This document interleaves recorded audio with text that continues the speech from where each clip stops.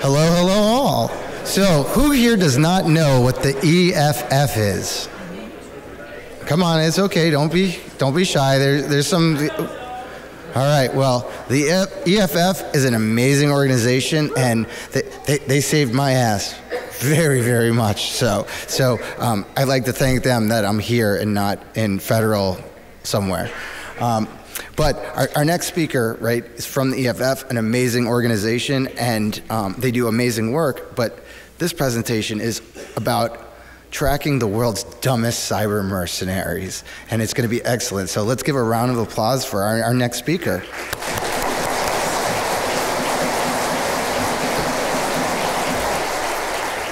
Hi everyone, how's it going? Before I get started, I want to mention that at 8 p.m. we have an Ask the EFF panel in track 3. So if you have further questions for me after this is over, or our lawyers or anybody else, you're welcome to come to that. Also on Saturday night at 6 p.m. in the chill out room, I am hosting EFF Tech Trivia, which will be a pub trivia style event where you can win EFF swag and also bribe the judges by donating to EFF. So come check that out as well if you're around and have nothing better to do Saturday night. That said, this talk is called Tracking the World's Dumbest Cyber Mercenaries, and I'm going to tell you about this cyber mercenary group that I've been tracking for the last 5 years and all of the mistakes they've made, but why they're still actually very effective. But to tell this story, I first need to tell you the story of Irina Petrushova. Irina Petrushova is the editor-in-chief of a newspaper called Respublika, which is in Kazakhstan, which was at the time in Kazakhstan. Kazakhstan is not known for its freedom of the press or its general democratic tendencies. So Irina had made quite the enemies of the state of Kazakhstan by constantly publishing negative stories about Kazakhstan's only president they had ever had, and also exposing a lot of his corruption and scandals and things like that. She made such enemies of them, in fact, that they ended up leaving a human skull on her doorstep with a note that said, "Stop publishing." When she didn't stop publishing, they killed a dog and hung it outside of her office window with a note that said, "There will be no next time." When she still didn't stop publishing, they kidnapped her child from the school that he went to and held him for ransom until she agreed to stop publishing. When she got her child back and then continued publishing, they ended up firebombing her office. And after that, she ended up escaping to Russia to get a little bit more freedom. So while in Russia, she continued publishing Respublika. And this site popped up around the same time called KazaWord. KazaWord hosted a leaked trove of emails from the president of Kazakhstan, including emails detailing his campaigns to spy on the only opposition politician in Kazakhstan, his various corruptions and briberies, and things of that nature. And this was and Respublika did a lot of reporting on these emails. They made a lot of hay out of it. The government of Kazakhstan, the president of Kazakhstan, did not like this. And since she was in Russia and there was nothing he could do about it anymore, they decided to sue her in the District Court of New York because the website was hosted in New York. And that's where EFF comes in. We ended up giving her a legal defense. And as we were defending her, she started receiving these strange emails. This is a phishing email she received in Gmail that pretends to be from a human rights lawyer in Kazakhstan that says, "Here's your invoice, please read the invoice." And when you open the PDF, it's this blurry image and then an error bubble. But when you open the PDF, it installs this malware, which we call Banduke. And we wrote about this malware in a 2015 report called Operation Mantle. Banduke is a piece of spyware, and it's, in its capabilities, not much different from high-end malware like Pegasus. It has the ability to, or any other spyware, it has the ability to capture screenshots, turn on the microphone, start your webcam without turning on the light, upload and download files, get Wi-Fi information, and it has the ability to download secondary infections, which will become important later. But the interesting thing about this campaign, when we started looking into Banduke, is the command and control servers for the malware were running Windows. And specifically, they were running the Windows Apache MySQL PHP stack called XAMPP. A fun thing about XAMPP is that by default, it leaves directory indexes open. So if you don't have an index.html file, you can see the list of all the files that are in the directory. Another fun thing is that this attacker decided to leave all their exfiltrated files within the web root. So we were able to, using Durbusters, scan for these directories, find the exfiltrated files, and download them all and figure out information about who was being targeted in this. Of course, the arena was being targeted, but there were also other targets. Other folks in Kazakhstan were targets. And there was we found like what we thought was maybe a Vietnamese cigarette company that was a target. It was all very odd. But we also found web panels, or sorry, not web panels, but the web logins for their command and control centers. So we found these two web logins for the command and control centers, and there was some fun there to be had as well. We also found all of these files, backups from entire Windows machines, and backups and files extracted from mobile devices, which gave us the theory that there might be a mobile component to this as well. So it turns out there was. About a year later, some people from Lookout Mobile Security reached out to us and said, hey, that mobile component that you mentioned might exist in your Operation Mantle report. We think we found it. And so we ended up writing another report with them called Dark Caracal, which is where we came up with the name for this actor. And we named the mobile component Palace, because that's another name for a caracal, Palace cat. The Palace malware, again, has pretty standard features that you would expect in spyware. But it also, in this case, was being distributed as backdoored versions of popular secure messaging apps. Well, secure with quotes around it. Threema, but also Signal, WhatsApp, some other things I've never heard of, Orbot and Siphon, and also a copy of Flash Player, because what Flash Player needs is more malware. But they were fully functional apps that had this Palace spyware built into them. The Palace spyware was also able to take photos with the front and back camera, get GPS coordinates, turn on the microphone, upload and download files, make a hot mic, and it was able to collect information about the Wi-Fi access points that were available. Again, this will be important later. We found in total, because again, they were still using XAMPP, and the files were still within the web root. So we were able to find a total of 81 gigabytes of exfiltrated data from infected machines. About 60% of that was from Android campaigns, and 40% of that was from infected Windows machines. But another fun thing about XAMPP is that it has a module, it enables by default a module called Apache Status. What Apache Status does is it gives you a real-time log of everybody visiting the server that is accessible via the website. So you go to commandandcontrol.com/server status, and you get a real-time hit of everybody who's visiting the website. So we could not only get the IP addresses of everybody that was infected, because their machines were uploading content, but we could also get the IP addresses of the attackers as they went to the web administration portals for their command and control. So, where in the world is Dark Caracal? Where are all these IP addresses located? There were IP addresses coming, and this was for infected machines, from all over the world. The United States, Canada, some bits of Europe, and Southeast Asia, but the vast majority of them were in Lebanon. Specifically, they were in the vast majority of them were in Lebanon. Also, when we looked at the admin console logins, all of them were coming from Beirut, downtown Beirut. This is interesting because when we looked up the authorship for the Banduq malware, which is public, the author of the Banduq malware, who goes by the name Prince Ali, claims that he lives in Beirut. So, things are starting to come together here. But we found another interesting thing, which was that when we put all this exfiltrated data into a Maltego graph, there was a giant cluster of phones that seemed to be all the real phones that were infected. But there was this little cluster of phones that popped up outside of any of the other graphs that weren't connected to anything else. And all those phones appeared to have test data on them. All the text messages that were exfiltrated were things like test, test, hack, hack. The only pictures on those phones were like up the nose shots of somebody in their office.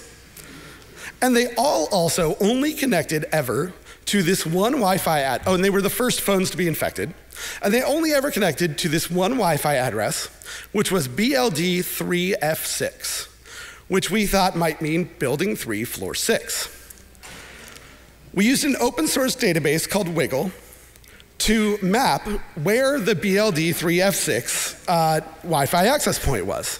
And it turns out that it's in downtown Beirut. What's going on here? But where is it exactly in downtown Beirut? Luckily, we have friends in Beirut. They went out and looked for us. And what they found was that it's in the only building in downtown Beirut in that area with more than 6 floors.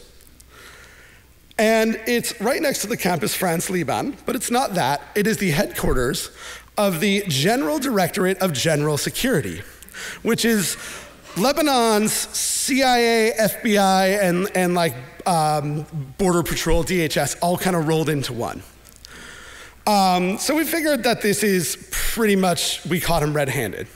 Right, and we sent after we published the report, we sent it to the GDG, or somebody, a journalist, sent it to the GDGS and actually knocked on their door, which that takes guts. And their response to the report was, this is totally untrue. We didn't spy, but if we did, it was totally illegal, and we can do whatever we want. But also, this report was probably written by the CIA or Mossad, and you should ignore everything in it. But also, it's all true, and it's legal, and it's fine. So that was interesting. But what's going on here? Why is the GDGS also hacking a opposition reporter in Kazakhstan? Why are they hacking a Vietnamese cigarette importer? What connection do these all have? And the conclusion that we came to, I have to remind myself what the next slide is. The conclusion that we came to is that this must be a mercenary op. We think that Prince Ali, who wrote Banduq, who, as far as we know, is the only one who has the Banduq malware, is working for the GDGS during the day and moonlighting at night, working for other folks, hacking Vietnamese cigarette companies, and working for a private investigator who was hired by Kazakhstan to do cyber ops, perhaps. But it's really interesting because normally targets that are clearly state-sponsored, which we have pretty good attribution, don't also do, moonlight doing criminal stuff. So we're still not sure. A couple more reports came out in the last couple of years about Banduq, about the Dark Caracal group. ESET put out a report called Bandidos at Large, which detailed a big Banduq campaign in Venezuela. And Checkpoint Research put out another report about Banduq called Signed and Delivered, which detailed another campaign. And then in 2022, we found a new sample of Banduq. And so we decided to take a look at it. Banduq, by the way, in Hindi means gun. So there's a series of action movies, of Bollywood action movies called Banduq. It also, apparently in Lebanese, it means bastard. So, yeah. Anyway, so we started looking at this new malware. And like I mentioned, the malware has the ability to download a secondary infection. And it does that from a second domain, which is orthogonal to its command and control server. So I looked at the Banduq malware, I extracted the domains, and the first domain was a .ru domain, and it had the command and control server running. They're no longer running XAMPP. They've learned their lesson. They're no longer running Apache at all. The only ports they have open now are the ones necessary for command and control. Good for them. But the second server, it turns out they forgot to register it. They never registered their command and control domain. So being a helpful guy, I registered it for them. They can use all the help they can get. So I registered the domain and set up a sinkhole. And started collecting all of the traffic from, or not all of the traffic. We're not the NSA. I started collecting the traffic coming from the infected machines to the secondary command and control server and got a good idea and a good map of all of the infected machines. And also, because we're EFF, we wrote a privacy policy for the sinkhole to make sure that everybody knew exactly what we're doing with the data that went to the sinkhole. But what we saw was about 700 or 800 infected machines connecting to it every weekday. And on weekends, that number drops to like between 100 and 300. So we think these are probably business machines that aren't being used on the weekends. But when we mapped out the locations, what was really interesting was that there were a few infections in the US, a few infections in other parts of South America, a lot of infections in Venezuela, but by 2 orders of magnitude, most of the infections were in the Dominican Republic. Dominican Republic is not usually known as a big target for hacking. But also, we didn't really know why. We didn't have a sort of victimology like we had in the Lebanon case. In the Lebanon case, they were hacking people who were on the border of Lebanon and Syria, presumably over spying on people they thought might be going to fight in the Syrian civil war. In the Kazakhstan case, the victimology was pretty clear, the Irina Petrushova. But in this case, we weren't sure.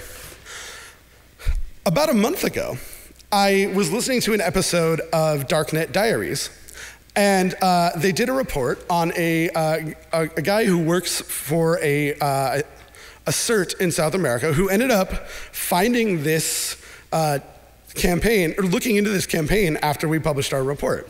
And what he found was that the Dark Caracal, the Banduke infections that Dark Caracal had deployed, were being used to deploy Conti, the ransomware. Which the Conti ransomware gang keeps very tight control of.